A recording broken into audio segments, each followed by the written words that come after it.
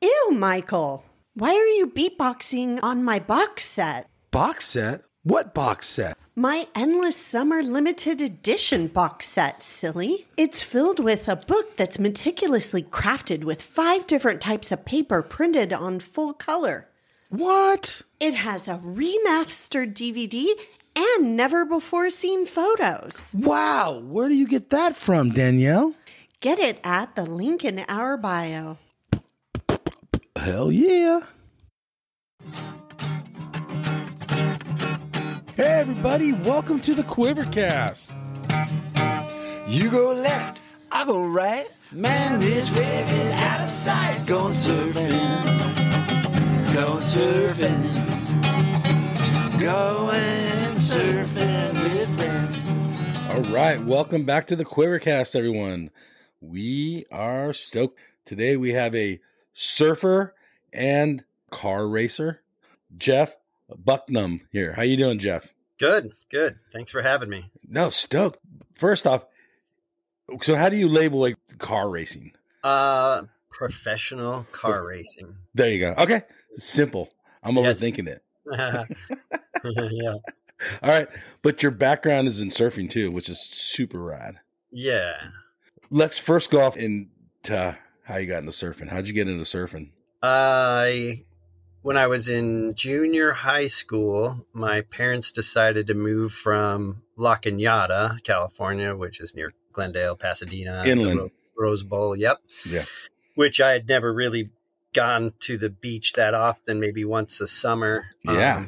Somehow I just remember watching even back then the Pipeline Masters, on the Wide World of Sports back then. So my parents just decided to leave the LA area and move up to Pismo Beach, which was a little of a difficult time because of course you have all your friends and things, but I was so excited about moving to the ocean. And I knew right away that I was going to be a surfer. Like I knew that was going to happen. Started surfing every day. And that was kind of the beginning of my passion for surfing for my whole life.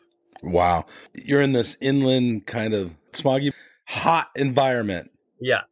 And then you're moving to kind of overcast Central California. Right. Yeah. How much of a shocker was that? It's funny. To me, it wasn't that big of a deal because I do remember, man, back then that was, the smog was crazy back then. We would stay in from PE and everything on some bad smog days. No, I think it was just because when you're younger, you don't even think about, how cold the water was. Like now I think about it way more than I did back. I just wanted to go surfing back then, Yeah. Didn't even think about how cold it was. You moved to Pismo. It's a small town too. You're leaving LA basically. Yeah. You're surrounded by millions of people. Yeah. So what's your first thoughts? I think even back then, even to this day, I'm a small town kind of guy.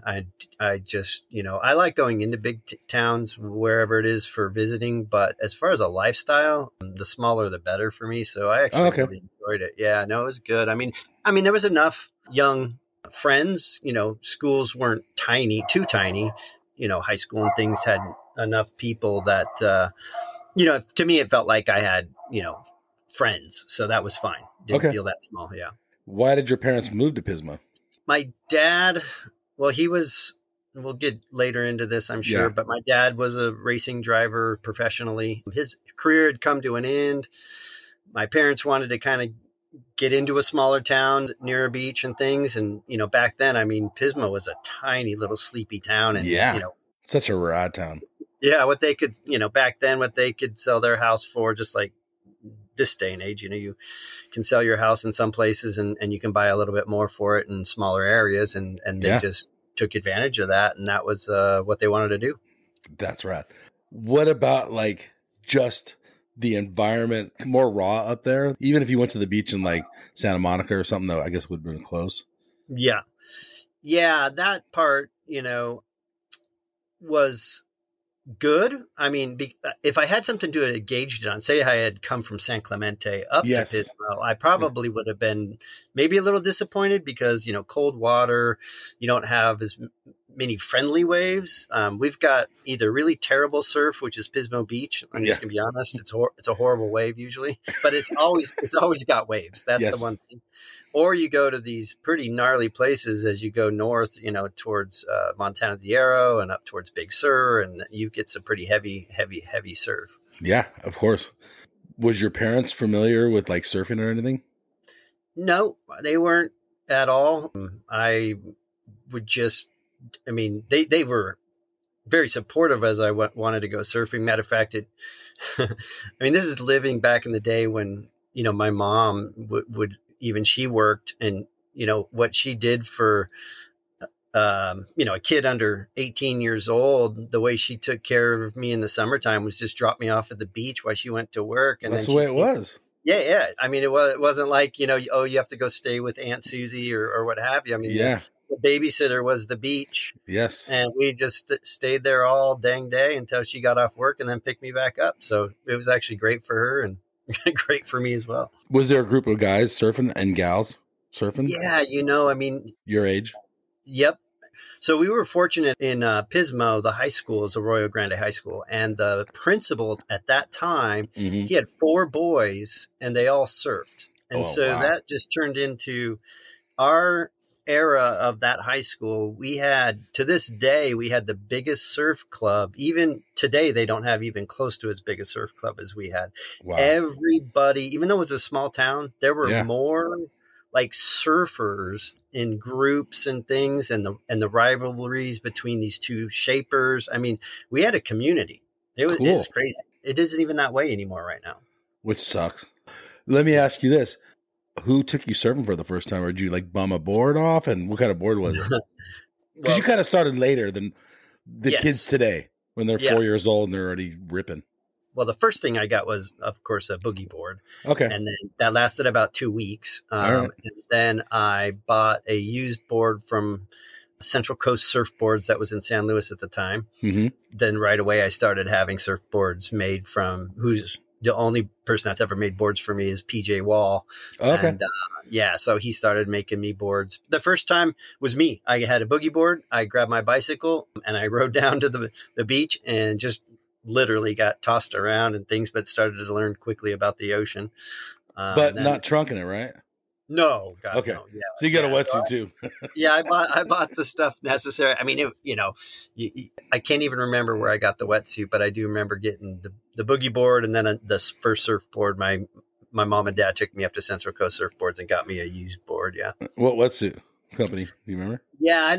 The first wetsuit, I don't know. Yeah. Oh, you don't know? Okay. No, the first wetsuits that I started to buy was Hotline wetsuits from Santa Cruz. Yeah. Yeah, rad. So that was the first ones they seemed to back then were focused, other than O'Neill, were focused on, proper cold water wetsuits, Yes. How far back from the beach were you? 2 miles from the beach. Okay. So it's a little bike ride. A lot of hills there. So downhill on the way there and uphill on the way back. So all these other group of kids, you had this big, huge surf club. Were they supportive or were they was there a lot of shit talking going on?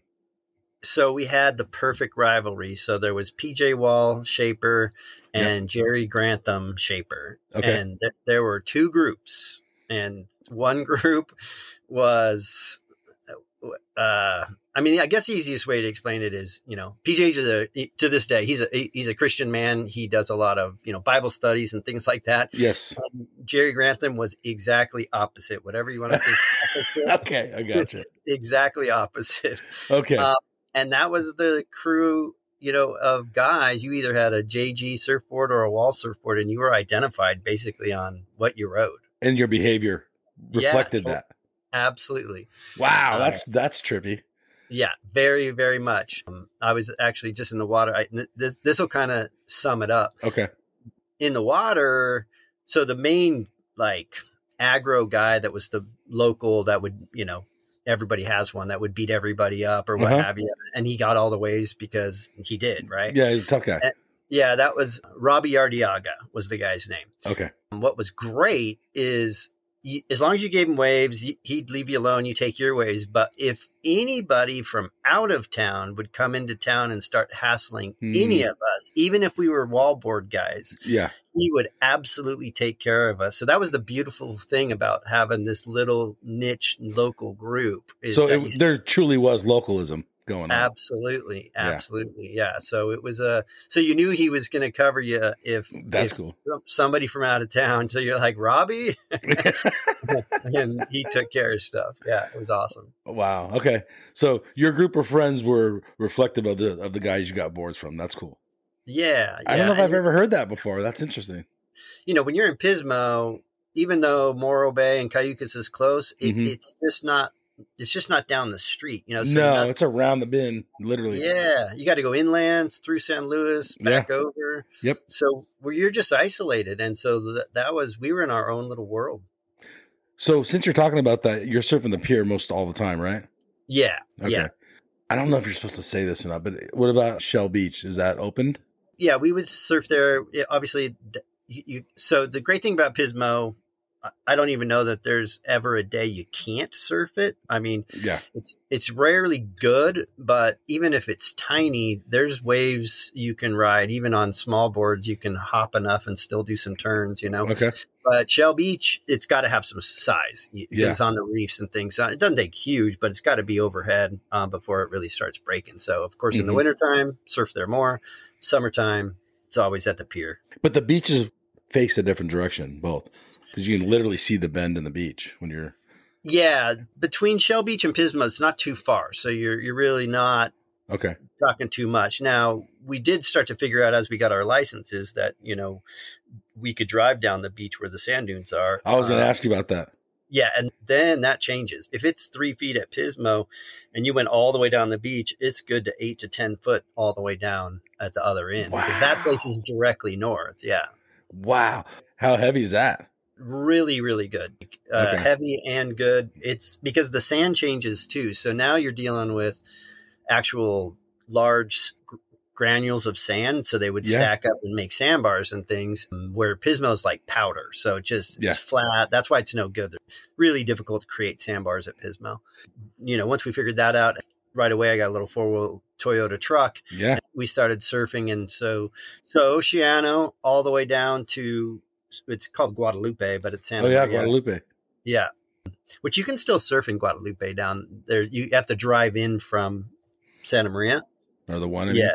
But, and then it goes into a parking lot. And so I still surf there. It just is, if there's any real size, it's too big to surf out there. It's just, can't surf. It's too big. Hey, what about that place? I don't know. It's labeled beach on the map where the guys get eaten by the shark. That's Surfers Beach. Oh, that's what it's called? That's never been down there. That's down like near Vandenberg. Yes. Yeah. I wouldn't surf there. Not a chance. Because of the sharks or because of the waves? Sharks, man. I mean, I'm not even scared of sharks. Like, I've never even think about it. Yeah. But that place, I've pulled up to it and it feels sharky. It feels sharky. Yeah. That's interesting. You're not telling any secrets here, right? No one's going to get mad at you or me for talking about all these breaks? No, none of these spots are. The whole stretch, like Pismo, up into the campground and everything. I've never seen anybody surf there ever. So all the local guys, and again, I'm sure we could talk about some of these guys, but the good guys, Walter Cerny, he still. Yeah, I remember that guy. Today. There's a guy, Rick Gannon, myself, and some of the younger guys have figured it out. You got to know the tides, you got to know the winds, and you got to know what size. The funny thing is, of course, those days that we know are good, we don't even call each other, and then they're all there. They're all there. Yeah, that's rad. Even 2 weeks ago, same thing happened. Yeah, just showed up, and then are all there. Yeah, that's super cool. That's true localism right there. Yeah, the locals knowing the knowledge. Exactly. Let's go forward to today. Back in the day when it was a small, sleepy town. Yep. How have things changed in Pismo? Is there still localism, I should ask? There's not. I mean, I still paddle out and I still feel like I got to organize the lineup. Okay. Tell people how to be respectful, man. I still feel like I have to explain. you're sitting there, you watch a guy catch a wave, he comes right back out, and then he goes right on the other side of you thinking he's got priority. And before any sets come in, I turn to him and I say, I'm going on the next one, right? I go, I don't care where you're sitting. You just caught a wave. So don't even try to catch a wave. And these guys are, what? I'm like, you'll figure it out. And so then, yeah, you have to do that. So you have to address the situation. I think what's changed is when, Costco started selling these soft boards, and this is really a college town area with Cal Poly up in San Luis. Mm-hmm. And I'm telling you, it's, there are so many people in the water on weekends, and 99% of them are all with a soft board. Maybe they're, maybe their 10th time surfing. Fortunately, they do spread out, so they're not all right next to the pier. Yeah. But I don't see this group of young, surfers. I listened to your podcast, part of it of Craig Coleman, and it was so, it was so exciting to hear the old days of this group of guys, whoever it was up there was John Palmer and Craig Coleman and Tony Foster and these guys. Yeah. And then our group, we had Walter Cerny, myself, and, whatever else, but we were all pushing each other to want to be the best and do contests and things like that. But I don't see that around here. There's a couple of guys, but there's not a group. Yeah. Oh, you're talking about like a Grom group, like a group of local kids? And like the next generation. I don't next really generation. See them. Yeah. It's not really like, I mean, it's okay. Like if people want to surf for fun and all that stuff too, but yeah, totally. But that drive to even want to like just find good waves and like really, understand the ocean and just be a better surfer, you don't have to be a contest surfer. It's not that. No. But just really, really understand the ocean. I mean, that's the beauty of it.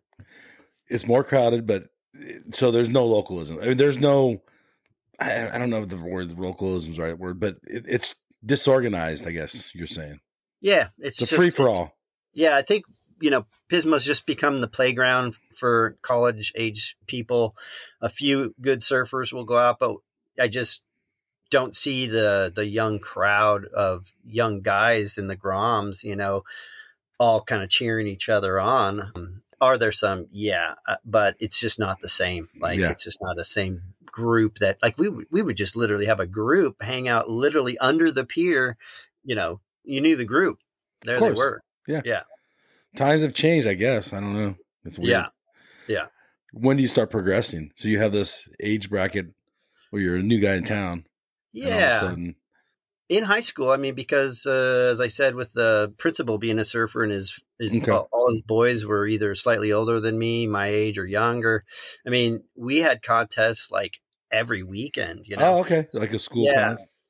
Gosh, and this is as we talk. I'm just going to tell you now. For me, I feel like I have a horrible memory because I always think about what's happening next in my life, and I tend to forget. Like it's like a blur, So. Mm-hmm. Back then there was what was the top amateur NSSA? NSSA. Yeah. See, you had to help me out there, but there was another one. I think it was like WSA. Yeah. That WSA. one. Yeah. Okay. So I did a few of those events, but I pretty much just hung in Pismo and just did local contests and stuff. So that was good and bad because I won most of those thinking I was something pretty special, but I wasn't getting an eye opener of just how good guys were down south, I get that. Yeah. But you're doing well in contests, so you start traveling a little bit to surf? Is that what you're saying? Yeah. A lot of my travel started coming with, so just by chance in my area was Aaron Lloyd, who back then was a staff photographer for Surfing Magazine. Yes. And, he was very innovative most of his shooting was from the water. So, most guys stood on the beach with their big lenses and things like that. But he purposely always went in the water everywhere. I mean, whether it be in the cold water up here, we would travel to Hawaii. He would always be in the water, always shooting from the water. He was getting great shots and he always needed to work on his craft. Yeah. So I was always willing to pick him up at 4:30 in the morning and then go drive somewhere before as the sun was popping up. So we get the perfect lighting. So I got a lot of pictures and different things. So that became kind of the next focus for me, was not necessarily contest, but more just doing the photo shoot stuff. Working with the photographer. Yeah. How was that? What did you think of it? Yeah, I mean, I loved it. I mean, he was a great guy, still super good friends with him to this day. He just actually moved to Maui, where one of his oldest boy lives. And he just, for me, he was like, he wasn't old enough to be like I had a dad, so he's not like a dad to me, but he was like a older brother, right? Yeah, okay, makes sense. And I just felt he was so wise, and, and I thought he was so old because he was like 32, Yeah. And I'm 17, 16, 17, 18 years he's an old. adult and you're still a kid. Yeah, kid. I'm a teenager. So, I'll just tell you one story. We did a shoot for Surfing Magazine. We went to Peru. They sent us down there with Chris Burke, Walter Cerny, myself, Lonnie Brothers, and then this guy, Clyde, I forget his last name. After we were there, we did a whole 2 months and did this whole travel up and down the coast. Wow. And we actually got this one wave that was amazing. It was just left. Wow. Everything's a left down there because you're on the other side of the equator, right? So rad. Yeah. As we were done, Aaron told, he said, hey, you guys, we should stay another week and go up to Machu Picchu. And I'm like, what? I'm like, I want to get home. He's like, listen, you're probably never going to be coming back to Peru. Like, even if you do, it may be years down the road. And I'm thinking, I'm going to come back here like 20 times. Come on, man. Yeah. But then I said, you know what? Okay, I'll do it. And, I look back into this day, I've never been back to Peru. Wow.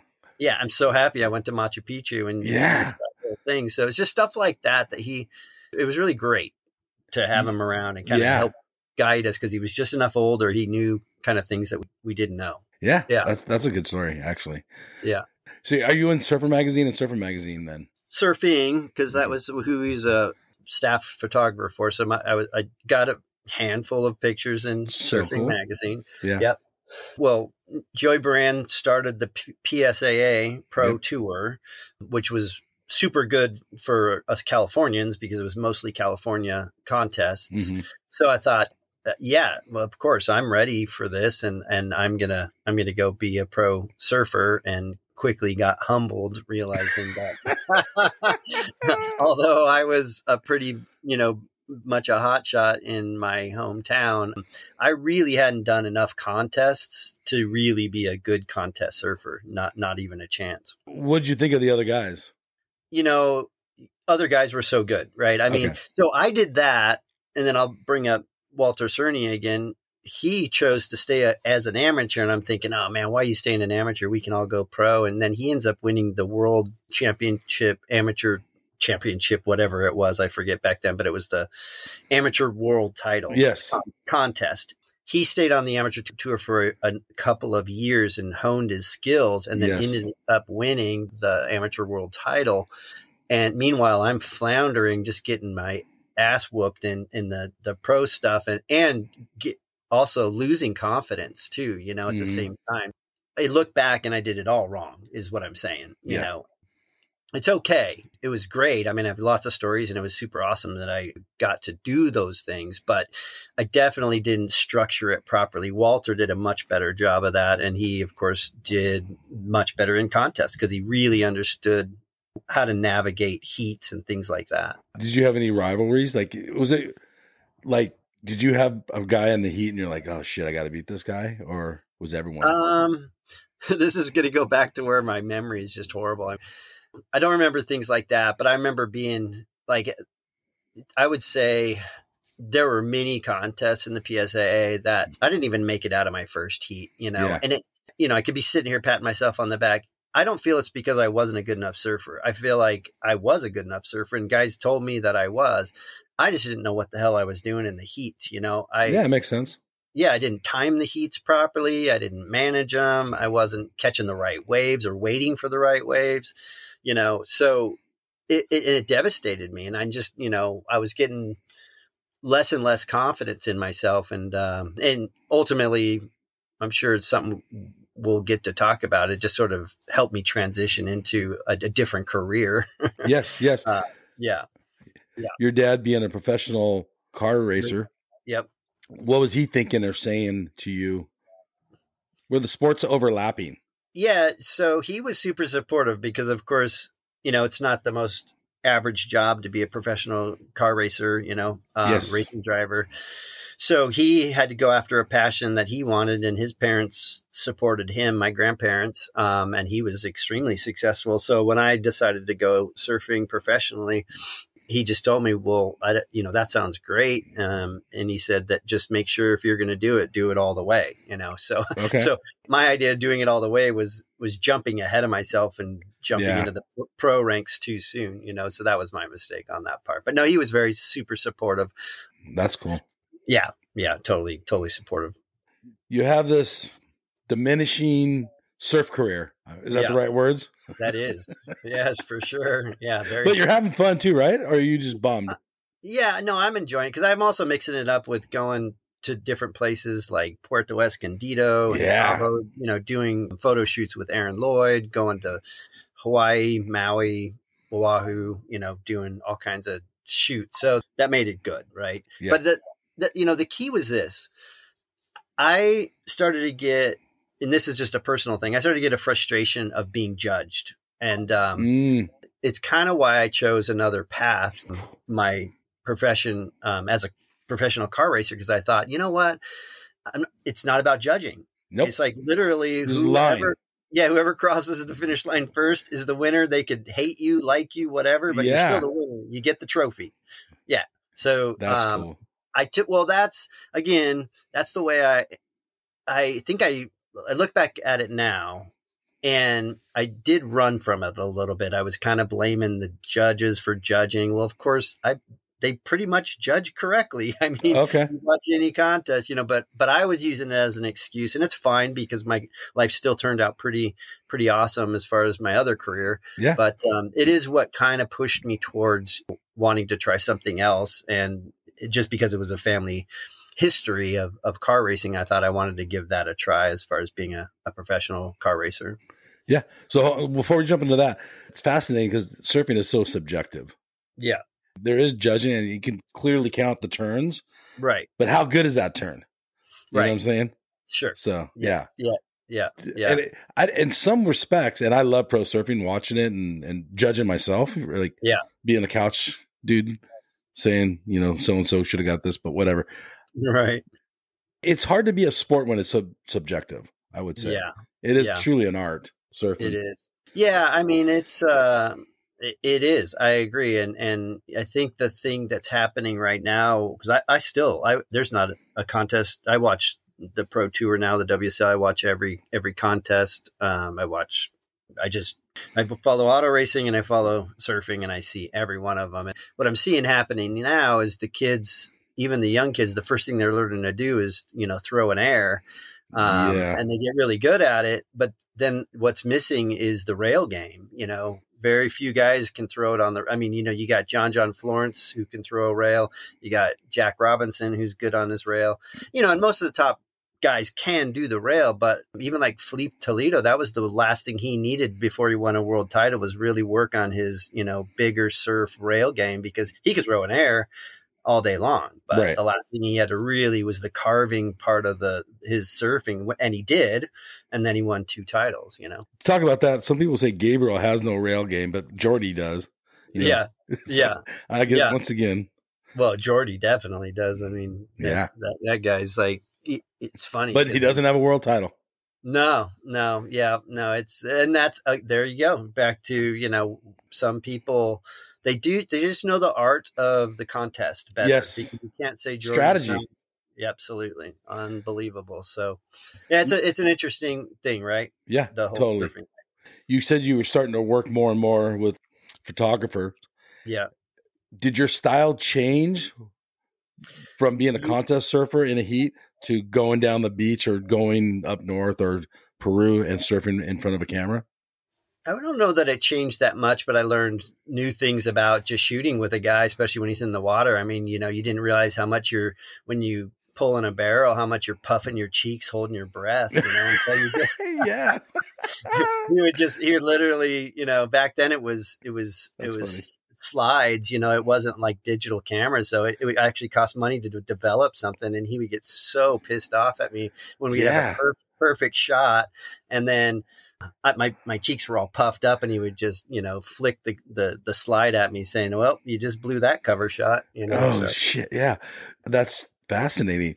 Right. Because so then you had to learn how to breathe correctly or how to posture yourself. I guess. Exactly. You had to look like you're in the picture, you're basically standing still, but in motion, you got to think about what you're doing for that split second. So, so that part was good. And especially when you're working with a guy in the water, if he's just trying to get a tube shot, all you have to do is drop into a hollow closeout right next to him, and it could look like the best wave in the world. So 100%. as long as your timing with him is good, and you're not puffing your cheeks, and you're close enough to him. We did so many of those things on beach breaks where we would constantly, just right after it closed out, we'd come up and underwater, we're banging heads and knees, elbows, but just super stoked because we just got an awesome shot, You ever have any like dangerous situations where it's like pretty big out or something and you're at some weird break where was shooting with him? Yeah. Or just shooting in general? Yeah, shooting in general.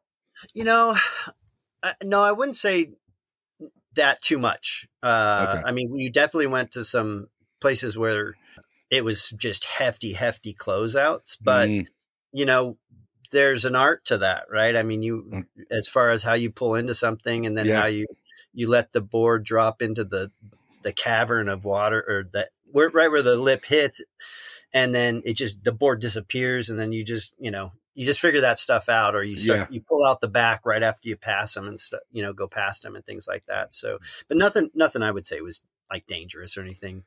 What about just surfing closeouts? You ever like, I'm over this, I want to go surf a good wave? I was so kind of stoked on doing the shoots and stuff. Okay. When I was with him, I was happy to do. You had a game plan. Yeah. Cause he was, he's most photographers, that are good, they're partially they're artistic, right? So he had an idea, right? He needed the lighting to be right. He needed this wave. Okay, we're going to go to this surf spot because when the sun pops up and it's a right hander, it's going to, the sun's going to shoot right into the barrel, right? So I was really happy to work with him on stuff like that. It was great. When the wind wasn't right and the light wasn't right, or the sun or whatever, did he go surf with you guys? Oh yeah. No, he's a waterman. He does stand up paddleboarding. He'll boogie board, bodyboard, I guess is what we call it now. Right. Yeah. And he'll longboard. Yeah. So he's just a waterman to this day. I mean, he's 70 something years old now, and he's in the water pretty much every day. That's right. Yeah. Right on. So it doesn't work out as a pro surfer. And what made you change or transition? I mean, ultimately, I actually did, just in free surf, I did this aerial, came down on my ankle wrong, and so blew my ankle out. And then that put me out of the water for like 6 months, probably a whole year to where I was competitive again. Yeah. And so during that time, I talked to my dad about, being a car racer, make that a career, professional car racer. And I made the transition while I was recovering and things. I actually bought a racing go-kart, which might sound funny, but that's kind of where most everybody starts this day and age. Yeah. I did a year of that, won the championship right out of the gate, and then went to my first racing school. And I never really looked back at surfing as far as a career or contest. I've never stopped surfing. Like it's to this day, even over my pretty successful car racing career, surfing's always been my passion. I love surfing. Okay. I could never not surf. I could not race. That's okay. I've actually retired, but I just have to surf my whole life for sure. So now let's go way backwards. You want to tell us who your dad is? So his name's Ronnie Bucknum.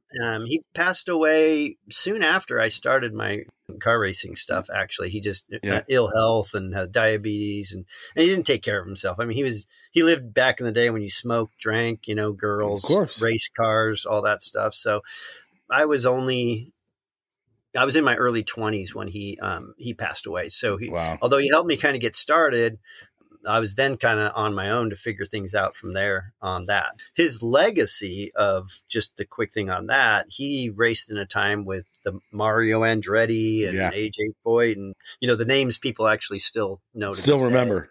Yeah. And he was very, very successful. The nice thing was I came into the racing world, there was a lot of respect for my dad. And I'm not saying I wouldn't say it really helped me, but it didn't hurt to at least be able to navigate my way through the racing industry. That's Okay. for sure. Were you interested in it at all as a teenager, or?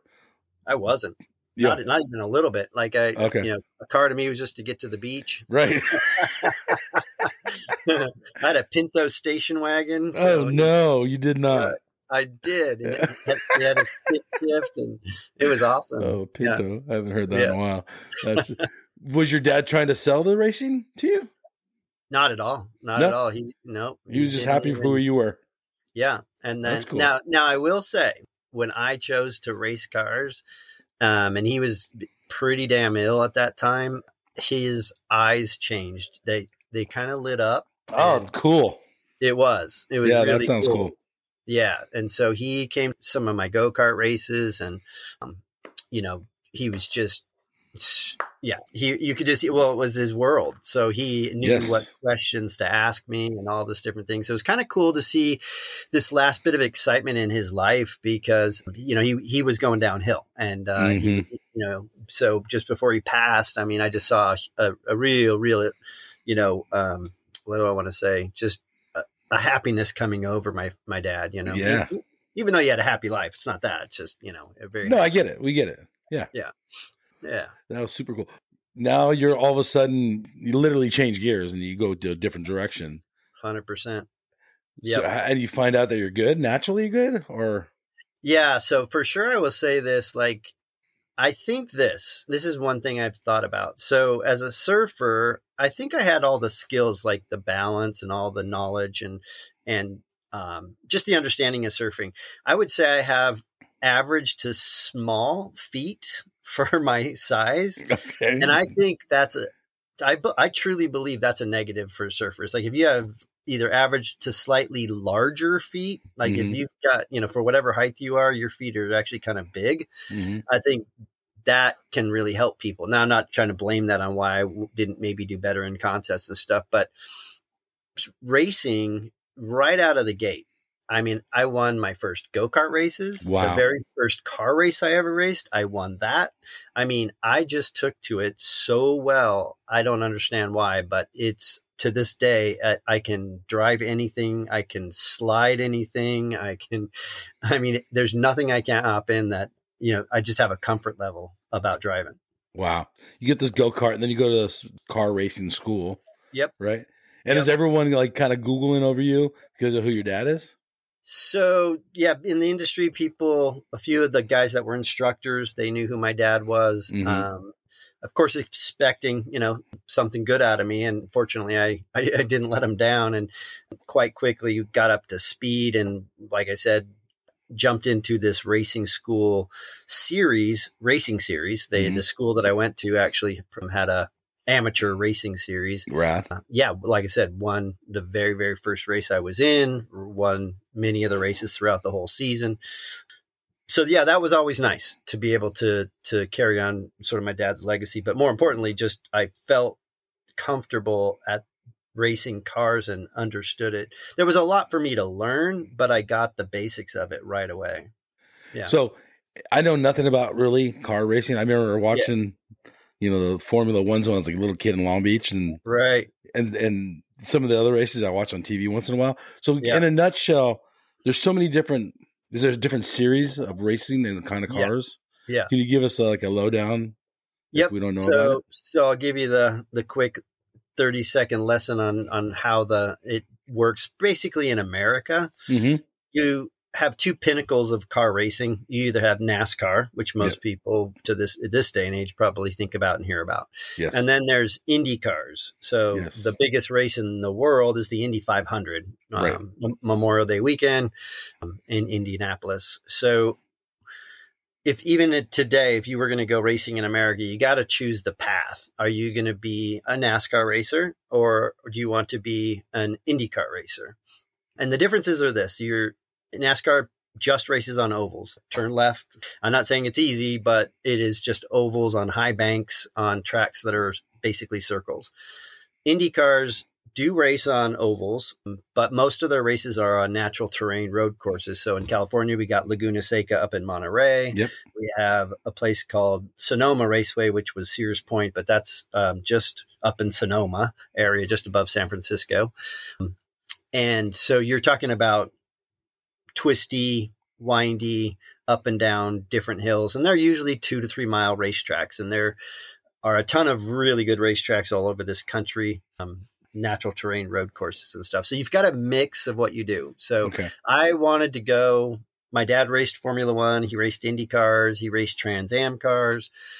It just sounded appealing to me. I didn't just necessarily want to go in circles all the time. I wanted to drive, and sports cars is involved with that as well. So you got sports car racing and Indy cars. So I went that route.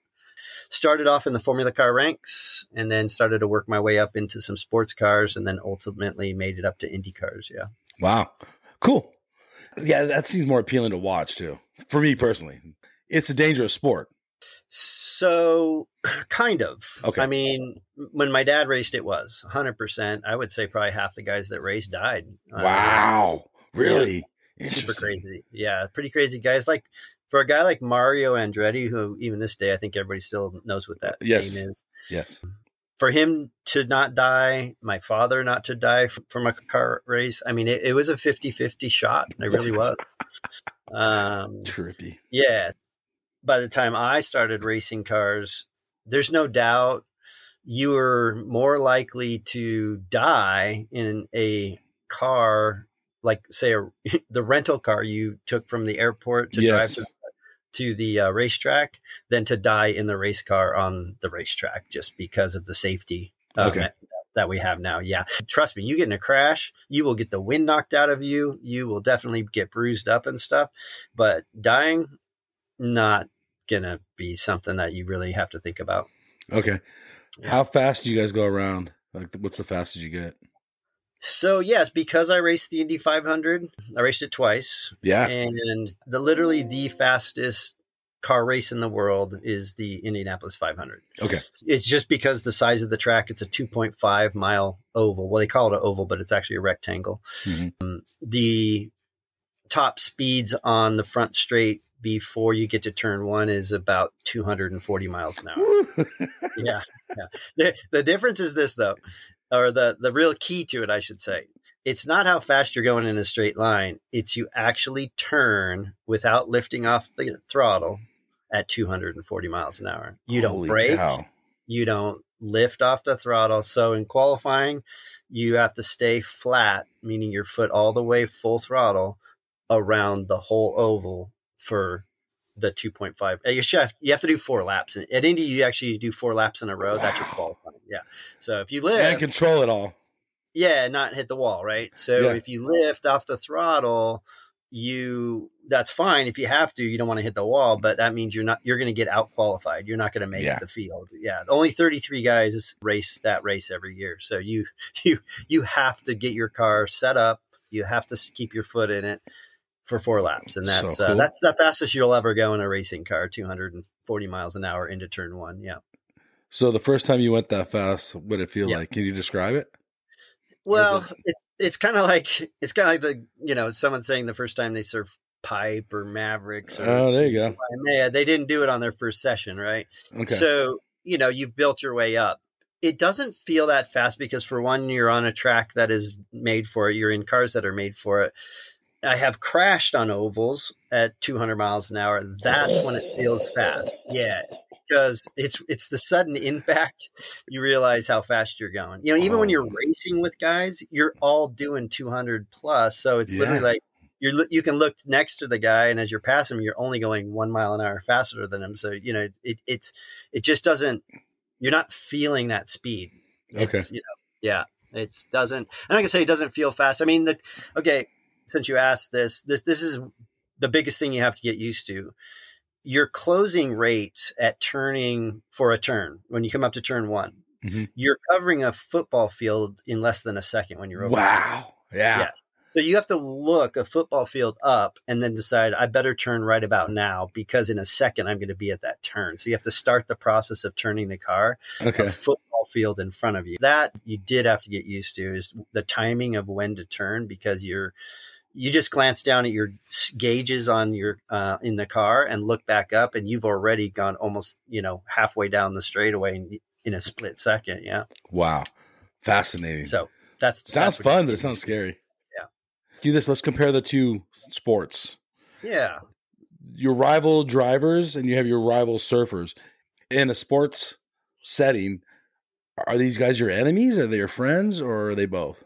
I think that part of it's kind of similar in the sense of on the personality side. You have friendships when you're not competing, and then I think everyone that's really competitive, I don't care once you're actually, whether you're in a heat or a race, I really don't care about the person I'm competing against. There's no favoritism whatsoever, right? I mean, you're just there to beat them. Yeah, absolutely. 100%. I was pretty aggressive as a racing driver. There's no doubt about it. And I didn't mind being a little aggressive.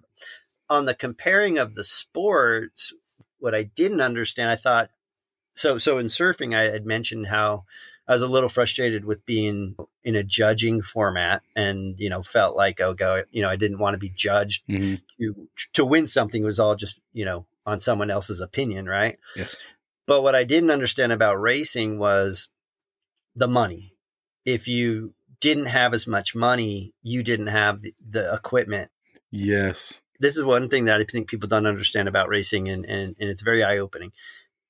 Before a race ever starts, every car actually has a capability. You may be sitting in a car that's only capable of getting 5th place, meaning it just isn't set up right. It literally can't win the race. The car can't.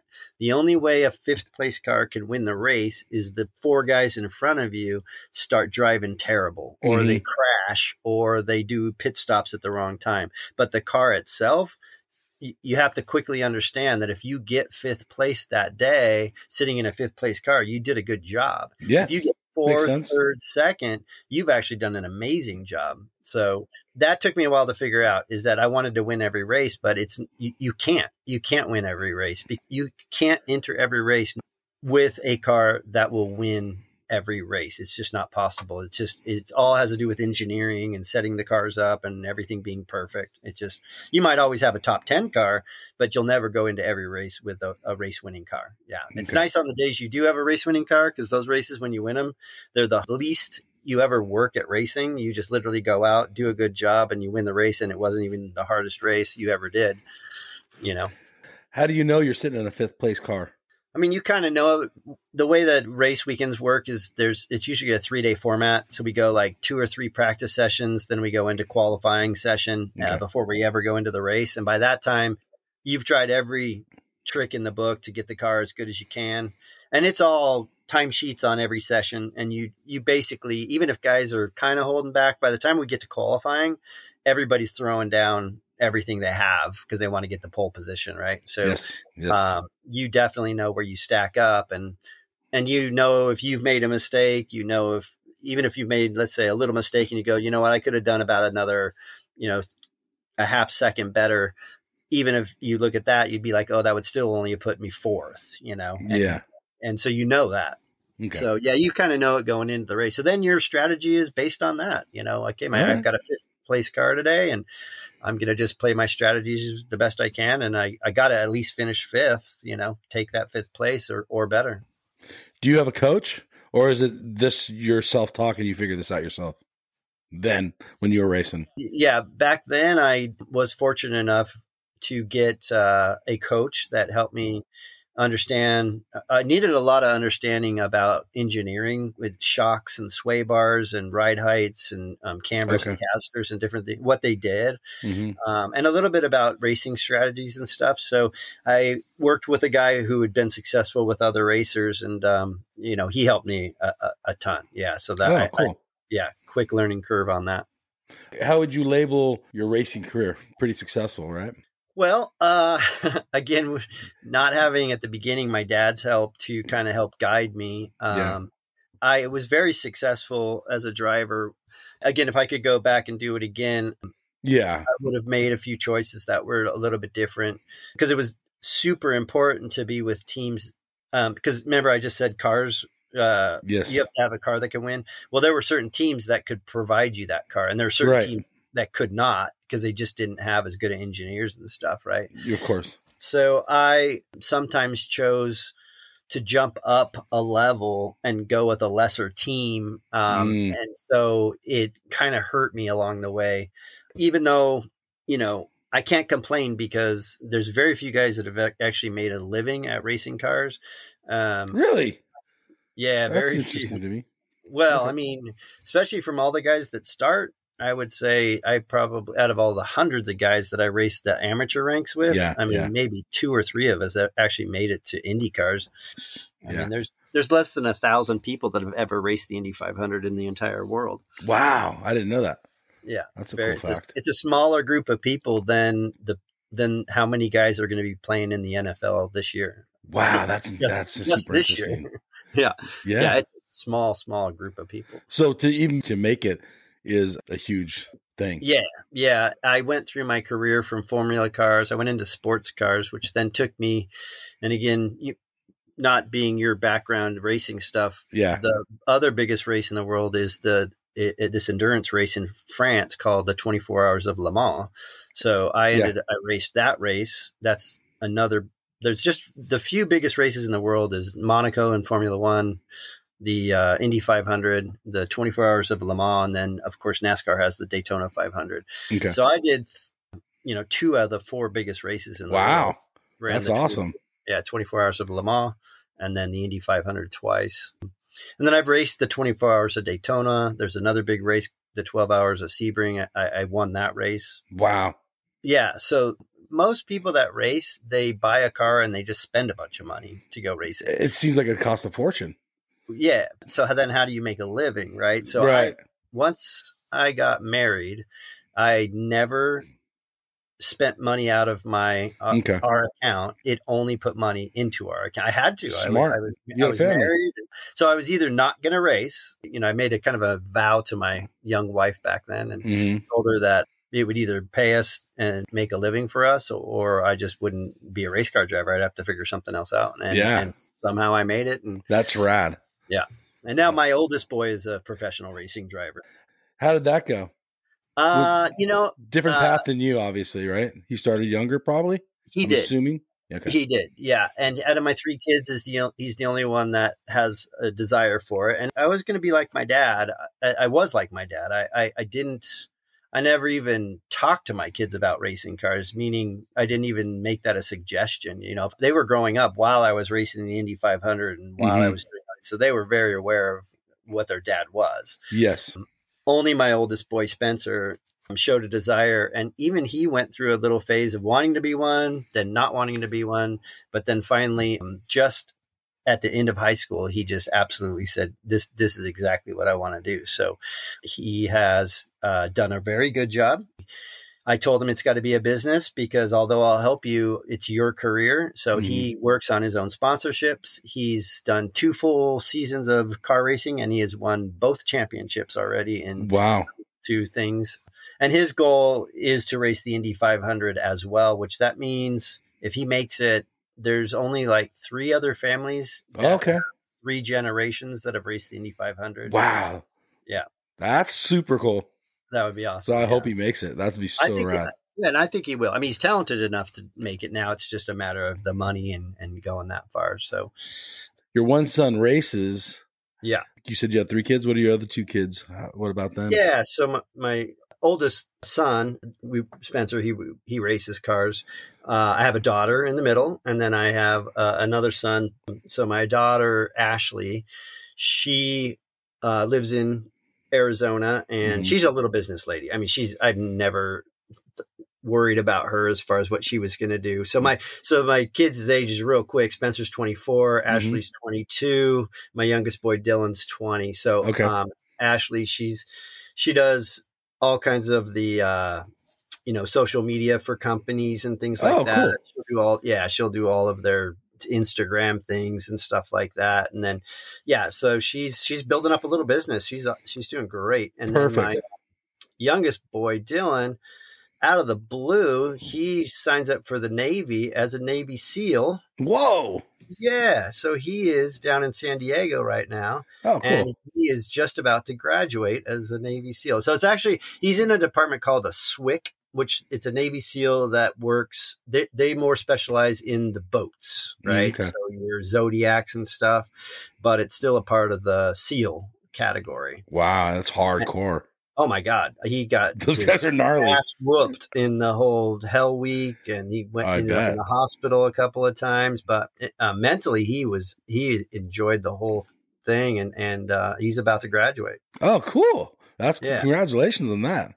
Yeah. Congratulations. Because all three of my kids don't need me anymore. They're all doing that means you're a successful dad. Yeah. Hopefully, that'd be great. Think about it that way. No, it's awesome because yes, they're doing good. They're all on their own paths. And with my Spencer, my racing driver, son doing great. My daughter with her small businesses, and then Dylan as a Navy SEAL. I mean, he worries me the most. Actually, just being that's super scary. Yeah, to be a dad and have your kid in the military in the first place, but then Navy SEAL. Those guys are like the hardest of the hardcore. Yeah. Yeah. I mean, I'm learning even more about it because I just never even thought about it. And he just out of the blue in high school, a recruiter came in and he just went ahead and went for it. And he's super stoked. I'm happy for him, obviously. But it just was out of the blue. So, so that's my three kids doing awesome and making me proud. That's for sure. Let's go backwards real quick. Let me ask you this. You said you loved surfing. Did you actually love the racing?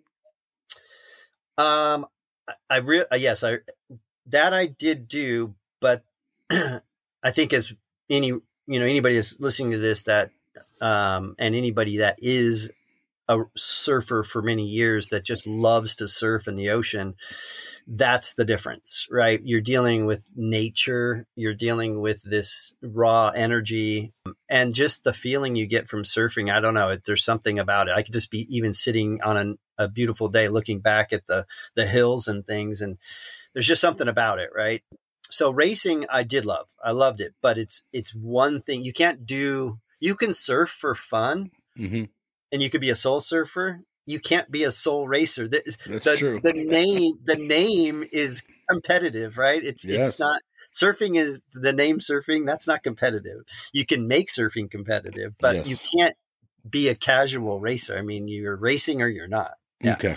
So the stress level in racing was enormous because as you went up the ranks, you were driving more and more expensive cars, $1 million cars, and you were expected to not only not crash them, but you were expected to go win and beat other people. So it was very stressful. Yeah. And then results and stuff too. Did it become work? I guess is the question. Yeah. I mean, at that time I was young, wanting to make the career grow. And I even look back now and I even started my own race team too. I had a race team because you see some NASCAR guys do this. They race, they have their own race teams like Tony Stewart and different guys. I had a race team that I had younger guys racing on that while I was still racing and things. And at that time we were, me and my ex-wife were, having kids. And I look back, I go, how did I do all that? I mean, I don't even know how I did it. I mean, my life is so simple now. I can't even understand how I did it. Well, you had to work hard to make it. Yeah. Simple. So I enjoyed it. I enjoyed that, but it was super competitive and super, like I said, super stressful, but it's what I desired at that moment in my life is the drive to move forward, and I'm glad I did, but I surely wouldn't want to do it all over again. Absolutely not. Oh, wow. All right. You get through this career, you do pretty well. Yeah. And then how do you transition to retire? Again, that was a very fortunate thing for me too, because most guys that race cars, listen, it's like talking about surfing and talking about, say, like Kelly Slater. I mean, there's one Kelly Slater, right, guys? Of course. You could be a professional till you're in your 50s. No, you can't. Kelly Slater does, right? Or you can make millions at it. It's like, no, there's guys that do, but you know how many tens of thousands of guys don't, right? Or hundreds of thousands of guys that don't. So in racing, same thing. I would say you can look at the top guys, the Max Verstappens, and in IndyCars, you got Scott Dixon and all these other guys. But most guys end up, their career stalls out. the sponsorship doesn't work out. Some younger kid comes in with more money and these things. And so they get kind of pushed out of their careers. So for me, somehow fortunate enough to hang on all the way into my 40s. Wow, that's cool. Yeah. And still racing, and had a contract.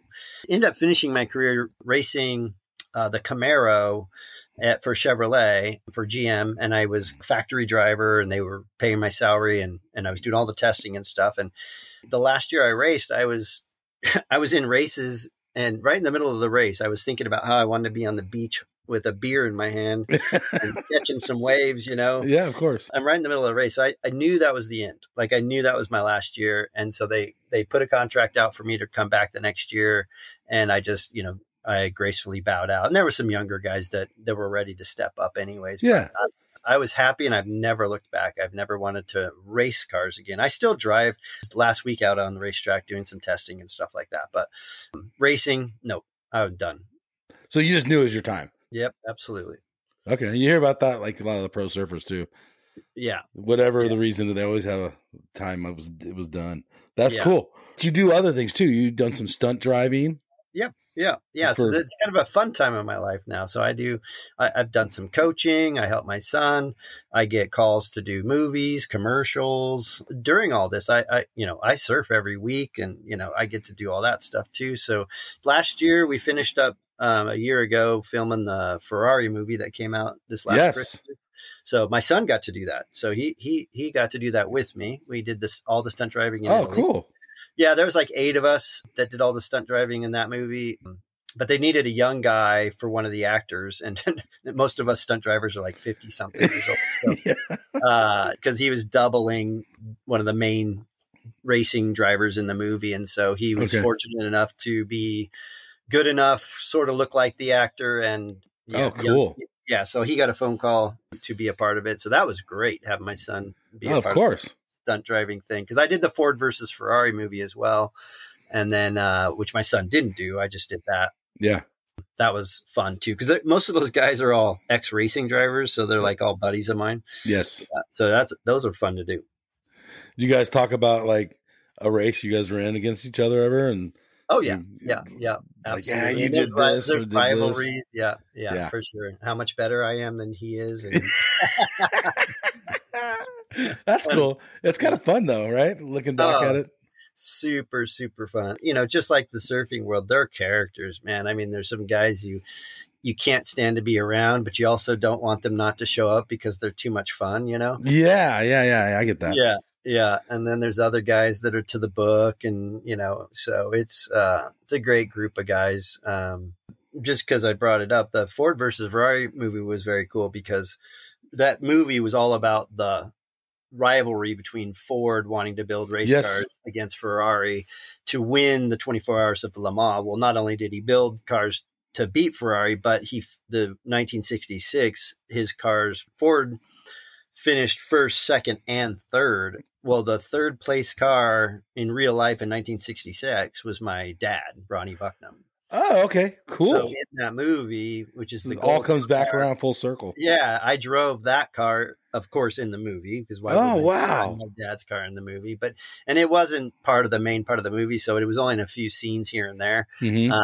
Just because there's only a handful of us actual stunt drivers, every scene we just sort of do a musical chairs of who's driving what car, just to fill the shots, Yes. So yeah, there was 2 other guys that their fathers were racing drivers as well. So this very famous racing driver, Dan Gurney. Oh yeah, I heard of him. Because Orange County, Dan Gurney. Okay. There you go. Yeah. And then his son, Alex Gurney, who I grew up racing with him, he was in the movie because he drove his dad's car in the movie. And then this other guy, Derek Hill, who's the son of Phil Hill, he was in the movie as well. Wow. Yeah. That sounds cool. Yeah. They did this Ferrari movie.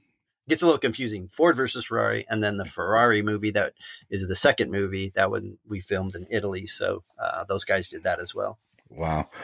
You do all these little side gigs, but what's your main gig in Pismo? You have a coffee shop?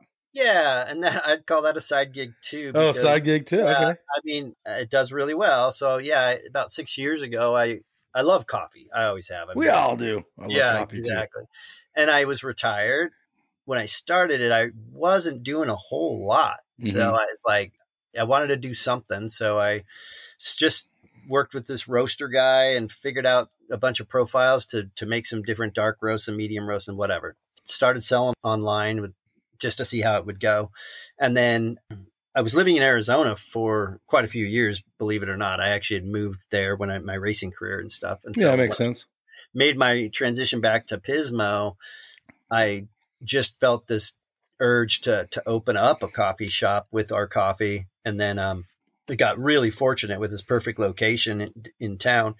And the first couple of years, it was just trying to get off the ground and trying to find the right manager and this, that. And I'm not a barista, and I'm not a kind of owner that's going to be there every day. I got too many other things I do. Now, between employees and manager and all this different stuff, I mean, it's great. I actually really like it. It does really good. It's not making me rich or anything like that, but it pays its own bills, pays the employees. I get a little extra here and there. When I first started just make the quick version of this, but when I first started, I thought I was going to maybe do like 5, 10, 20 shops, and just really grow the thing. I realized just, again, how much work it all is. And, talking about how when I was younger, how much all that stuff I did. And I just realized I don't want to go down that road of just, putting all the effort into it. I can retire and I don't want to have to do all that stuff. So I think, at some point I will sell the business. It's got a nice reputation in our town, and it's definitely the best coffee shop in our area. For sure. So it's Scorpion Bay Coffee, right? Yeah. So that came about because I was going to say, sounds like you surf there a lot. Or you like it? Yeah. Well, I go there almost every year. I'm headed down there probably in a few months usually like this time I'm going down for like 3, 4, 5 months. I'm taking a truck and camper and just going down. Wow. That sounds fun. Yeah. I wanted a coffee company that was relatable to the surfing industry. Okay. But I didn't want to be all hokey like Surf Spot Coffee or something stupid, Okay. And I still wanted it to be kind of relatively, I don't know, where anybody would come in and like the name and the coffee shop and stuff, right? So literally Scorpion Bay Coffee, unless you're a surfer, I have a scorpion on the logo, right? So most people don't even know what the hell that means, right? So they just I guess not. Yeah. I just know who it was on my life, so I didn't think about it. I made it really for guys like you and surfers, because of course we do get surfers in that either have been to Scorpion Bay, want to go to Scorpion Bay. Right. And so it's got a cool little thing. I've got pictures up of Scorpion Bay back in the days, 1970s and 80s that I got from some people. I don't make too much about the inside. I keep it pretty simple inside the coffee shop, but okay. How far back from the beach? We are perfectly situated. We're 2 blocks up, but that puts us right on Highway 1. Yeah. So because if you have any business, a coffee business down at the pier, you're good on weekends, but you're horrible on Monday. Yes. Yeah, it makes sense. On Highway 1, we're good on weekends and we're good on Monday because people are driving by, they stop, they buy our coffee, and they keep going. Yeah. So do you surf in the morning and then get a cup of coffee on the way home? but warm you up a little? I do go in there and then get that, but I also of course, I'm always stocked up with our coffee and my own French press coffee maker. So. Oh yeah, of course. Yeah. Right on. What's your next adventure? It is my trip. Like, although I go down to Scorpion Bay every year and love going down to Mexico to surf, whether it's Puerto Escondido or what have you. I bought this 4-wheel drive truck. I saw that on Instagram. It's pretty sick. I bought this brand new camper that's state of the art, solar panels, lithium batteries, got, kind of self-sustaining. Oh, I can boondock for weeks and you're good, right? As long as you have food, huh? I got Starlink, so I can talk to you anywhere I am in the world. Oh, wow. Wow, that's state of the art. Yeah. But the idea is I've never driven from San Diego all the way to Cabo and gone all over the peninsula of Cabo like that. I've always flown down, drove partway, whatever, and I'll stay different places. But this time I'm just hitting the road by myself. PJ Wall's making me 3 different surfboards right now to add to the quiver I got. Sweet. I'm either going to have a great time or I'm going to die down there. I don't know. I hope you don't die. Yeah. I think you'll be safe. I think you're going to have a good adventure. That is an adventure. Yeah. There's places, of course, I won't talk about because they are kind of secret spots that you can find out from a few guys that are super good down there, all the way down the whole peninsula. Right. Yeah. But that's the plan. I mean, I know I'm leaving. It's actually going to be like June 1st. Okay. I have no set plan to come back, but it's going to take me 2-3 months to go easy all the way down, because I have a buddy that has a house in Los Barriles as well. It's just on the East Cape side, down by almost all the way down at the tip. Yep. And I'll hang out with him for a while. But yeah, I go all the way down to where Shipwrecks is, Nine Palms, and Zippers. You're a score. Yeah. That's so cool. Yeah. So then come back and we'll see what happens after that. Right on. So this is kind of a cheesy question. In the car racing world, do you get recognized? At the track. Yeah. At the track. Okay. It's funny because in America, you could win the biggest race in the world. Right. And you could walk across the street and I wouldn't know who you are. A 7-Eleven and no one would even know who you were. You know right. I mean? Yeah. I mean, it's kind of like all the niche sports. Yeah. Well, we have in America, we have too many things, right? I'm not saying we have too many things. We've got basketball, we've got baseball, we've got football, we've got, auto racing, which is absolutely confusing in America because you got NASCAR, IndyCar, sports cars, drag racing, sprint car racing. Yeah. Motorcycle racing. Mm-hmm. So I actually kind of love it because you don't get nagged at all. Yes. Occasionally I'll get recognized, but I usually have to be around some car event or something like that. Yeah. If I go to the racetrack, I can't even get down through the pit garages and stuff without, at least getting pulled off to the side, which is also very humbling and nice and, things like that. But other than that, don't get recognized. Yeah. Has any of the surf guys you've surfed against competitively back in 20, 30 years ago reached out to you and said, "Oh, look at you being a race car driver"? Yeah, I wouldn't say reached out to me, but as I went across paths and things, super cool. I mean, I was just thinking about the other day when I was, I can't think of who it is now, but it happened just the other day. And, but it's funny. I don't, with my career and stuff. I mean, since it's over with, I don't even think about myself as a racing driver. I mean, I know my talents and I know my skills because I still get hired to do different things, but I'm in my next chapter, which I kind of see myself back to a surfer. I really see myself more as a surfer. I dress like a surfer. I wear flip flops and board shorts and t-shirts, and that's my life. It's just, it's the way I am. Pismo Beach. Let's talk about that real quick. It's changed a lot. It's grown a lot. It's still a really small town. But the buildings, there's more businesses than there were 30 years ago, 20 years ago.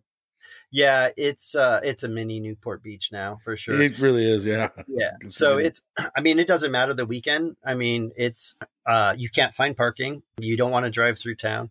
All this is super good for my coffee shop. Is why I'm, yes, it does so well.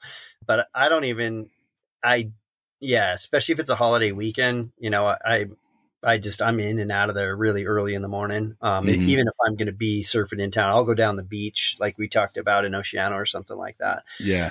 Weekends are different, but it's inevitable, right? They built 3 big hotels, changed the whole scene, and that all happened right before COVID. So right when COVID lifted, the town just went bananas. Yeah. Like most coastal towns. Yeah. Around anywhere in California, actually now. Yeah. I mean, it's nice. They do they have done a nice job. They made the pier nice. They made a nice little area and things, but that's just drawing in, really, really crowded town. I mean, how else to say it, right? It's not a little surfer town anymore. No. Well, they have this event every year now. They're kind of like, it's a WSL event. Yep. It's a QS, but Yep. This year it was awesome. The surf was actually good. It's the best I've seen Pismo in years. It was pumping. It was pumping for like 5 days straight. Yeah, Andy McKay puts that on. He's a cool dude. Okay, you go down and watch it. What do you think of the new crop of Groms? Or they're not Groms; they're pro surfers. I'll be honest. I didn't know any of them. I remember the guy that won it this year. He did either good last year or he won Morro Bay's contest or something. So I watch him for sure. Okay. I just don't know those guys. But the guy that won it his style, I like it. He's a rail surfer, but he could still do the air game. Okay. I couldn't even tell you who he was, but right. I can't think of who it was, and I do know, but okay. Yeah, he definitely did a great job. Yeah, I mean, these guys are good. Like, there's so many good surfers. I mean, you know, and when I say these guys don't know how to do rail game, I mean, I'm just saying the focus isn't there at first. It's on airs. Yeah, but all these guys are all good. I mean, it's impressive, you know. Is there any up and coming Pismo Beach kid that has possible potential? The two guys that are semi-pro, they have the talent to do it. Mm-hmm. But I think it's just like racing. When I told my oldest boy, who's being successful at car racing, and his success is coming from the business side of it. You know, these guys need to find money instead of complaining about how they're not getting sponsored. If they want to be good, they need to just find the money, and they need to send themselves to Australia. They need to send themselves to different places. I mean, if I was hired, I could actually help them because it was so hard to be a race car driver. I just look at surfers these days, and they're missing the point. They're thinking, oh, well, nobody's sponsoring me. I go, well, that's because you're not going out and find the money. Like, whoever finds the money. That's a good point. Well, yeah, because it's just money. I mean, even if you can get your rich uncle to send you to all these different places and you have the talent, these guys, there are two guys here in this town. I feel bad that I don't know their names, but if they just somehow got the money to go to the contest, I think they would get the qualifications to be on some of these tours. Yeah. Okay. Yeah. I mean, it makes sense. I mean, the surf industry has changed, and there are a lot of starving surfers out there. I mean, some of the top guys don't even have a sticker on their board. Find your own money. You know what I mean? It's like the surf industry doesn't have to be the one that sponsors you. Be creative. Maybe get some, good point. You know, electric car company to sponsor you, because you got to get to the beach somehow. I mean, be creative, right? No, I love what you're saying. And I guess we do all just gripe. Oh, they're killing, the Quicksilver's killing surfing or whatever. Right. Or Billabong or whatever brand you want to put in there. Yeah. But that's interesting. Do you think that it's a good thing that they're running a contest at Pismo? Are you happy that they are in Central Coast? Yeah, I do. I think it's good. I mean, because since the town has already become a tourist town. A tourist place anyways, I think it's the right time for it. And it has become successful. I mean, things aren't going to turn back around, right? It's not going to go to a smaller town. Sleepy little surf town. Yeah. And I think I'm pretty good friends with Andy McKay. I mean, we're not like best buddies, but we know each other quite well. And I think he's a good guy. So I think he puts the hard work into it, and I think he should get paid off for it. So it's good. Yeah. Cool. Well, Jeff Bucknum, thank you for coming on the QuiverCast. Super stoked. Thank you for enlightening me on the car racing. Now I'm going to probably watch it a little more. Yeah. Watch Formula One. That's the number one thing. I just watched it this morning. They did their first race for 2024 in Bahrain. And Max Verstappen, the best racing driver probably ever existed, just won the race again. And Indy cars, that's America. Basically, that's Formula One in America. Yep. And that's all you really need to watch. There you go.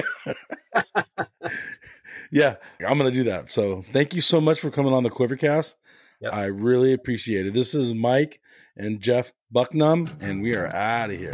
Thanks, Jeff. Thanks, go man. Left, I go right. Man, this wave is out of sight. Going surfing. Going surfing. Going surfing with friends. Ride this wave to the shore. Paddle out, I'm gonna catch 10 more. Going surfing. Going surfing. Going surfing with friends. I don't care if it's wrong or right. I'm gonna do it all day, I'm gonna do it all night. I'm going surfing. Going surfing. Going surfing with friends.